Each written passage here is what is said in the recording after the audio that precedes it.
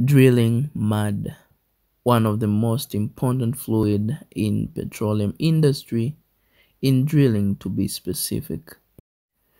Drilling mud, also known as drilling fluid, is a mixture of natural and synthetic chemical compounds with various functions of cooling and lubricating the drill bit, cleaning the bottom hole by carrying cuttings to the surface, controlling formation pressure, and improving the function of drill string and tools in the hole. The drilling mud is divided into two general types. One, water-based drilling mud, and second, oil-based drilling mud.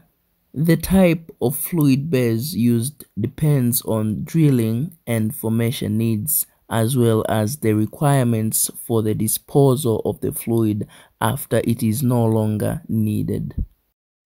In brief, water-based mud is composed of water, bentonite, and some heavy minerals such as barium chloride, which is used as density increasing agent.